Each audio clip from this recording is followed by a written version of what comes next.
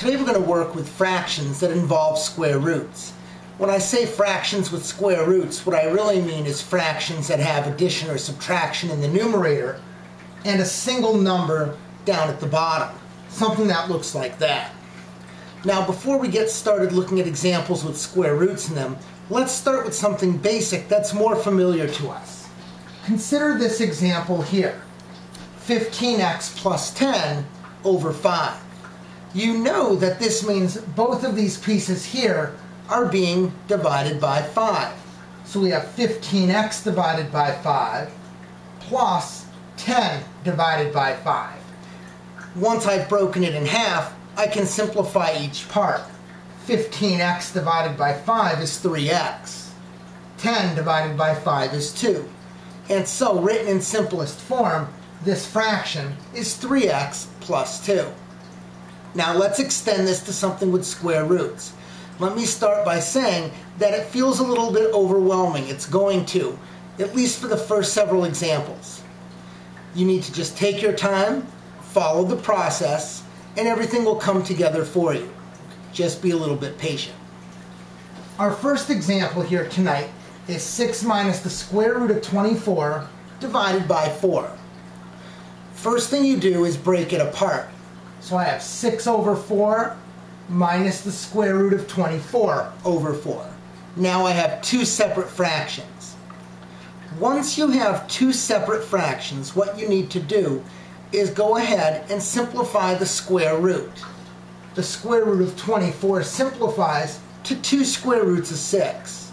So we'll take out that square root of 24 and replace it with 2 square roots of 6. That leaves me 6 over 4 minus 2 square roots of 6 over 4. Something that looks like this. Finally, once you've simplified your square root, you can go ahead and reduce the fractions. 6 over 4 becomes 3 over 2. 2 square roots of 6 over 4 becomes 1 square root of 6 over 2. That gives me 3 over 2 minus the square root of 6 over 2. And this, written right here in green, is this in simplest form. Now, if you want to be fancy, if you have a common denominator, you can put the pieces back together. Whenever you have that common denominator, you just push everything together. 3 minus the square root of 6, all divided by 2. Both this and this are mathematically equivalent and are correct. Let's take a look at another example. On example 2, we have 9 minus the square root of 162 divided by 9. First thing I have to do is break it apart. Now be very careful.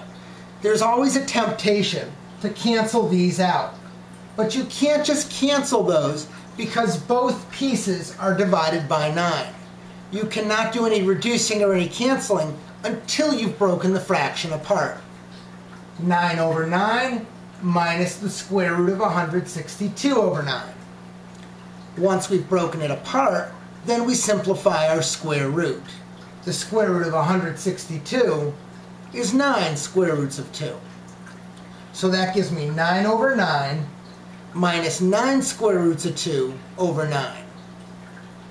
9 over 9 reduces to 1. 9 square roots of 2 over 9 reduces to the square root of 2. And so what I have is 1 minus the square root of 2.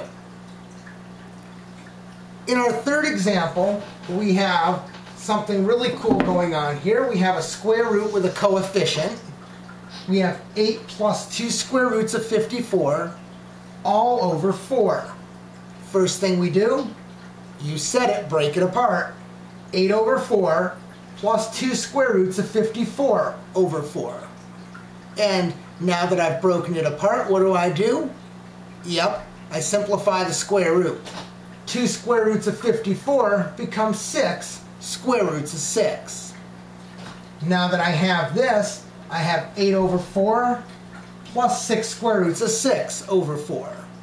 And now finally, the last thing I'll do is I'll simplify each fraction. 8 over 4 becomes 2. 6 square roots of 6 over 4 becomes 3 square roots of 6 over 2. So what do I have? 2 plus 3 square roots of 6 over 2. Now I do not have common denominators here. Because I don't have common denominators, I can't push the things back together in one piece, and so I simply leave it 2 plus 3 square roots of 6 divided by 2. Example 4 is similar to the 3 we just saw. What I'd like for you to do here is to try this example on your own. Please pause the video and then we'll check your work. Let's take a look at the solution. We have 10 plus the square root of 72 all over 15. First thing we did was break it apart, so we have 10 over 15 plus the square root of 72 over 15. And the square root of 72 reduces to 6 square roots of 2. That gives me 10 over 15 plus 6 square roots of 2 over 15. Now that I've reduced my radical, I can go ahead and simplify the fractions.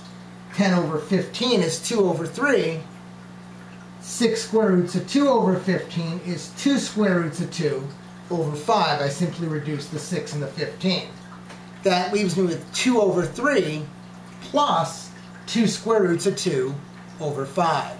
And because I don't have common denominators, I can't put the pieces back together. I simply leave it just like that. This is how you work with square roots in fractions when you have addition or subtraction in the numerator.